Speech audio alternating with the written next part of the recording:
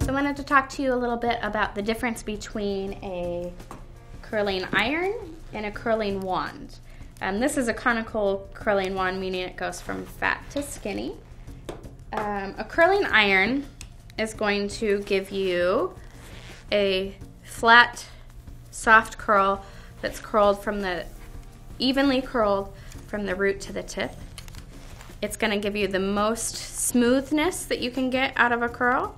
So if you have really textured or frizzy hair, it's going to be your best option. Also, if you have damaged ends, holding the end of your hair in between the two metal plates actually gives it a lot of smoothness and shine. That being said, a wand is a super modern curl, a little bit more like a natural one if it's shaped like this, because it keeps a good bit of fullness at the top of the hair and more of a curly look throughout the bottom. Also really fast to use, so if you're in a hurry, you can definitely bust through your hair a little bit faster that way.